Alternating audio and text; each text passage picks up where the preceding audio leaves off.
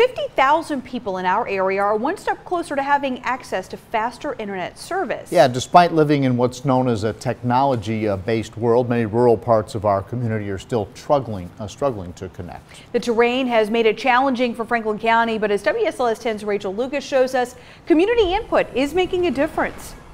Slow internet speeds, no cell service, and constant dead spots. According to a recent study, 80% of Franklin County has limited to no access to broadband. It's a lot harder to get my schoolwork done, so I'd have to come to school a lot earlier and go to the library and do my homework or take up class time to do it.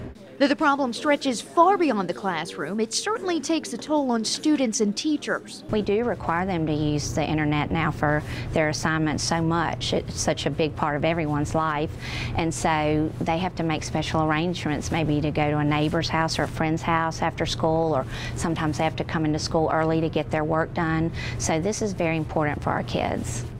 Now, the kids are playing an important role in bringing that technology to the entire community.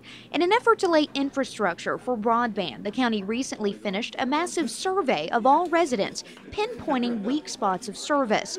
In total, they received more than 6,200 surveys. More than half were paper copies. So, Ms. Lopez's office skills class at Franklin County High School took on the task and completed data entry that would have taken the county months to complete in just 10 days. They are the first to know what the community is saying about the issue. Based off of those surveys, would you say that a lot of people want it? Oh yes, a lot of people want it, and a lot of people want it fast. Once the data these teens entered is analyzed, the county will assess costs and begin the bidding process for internet service providers. That could begin by the end of the year. In Rocky Mount, I'm Rachel Lucas, WSLS 10.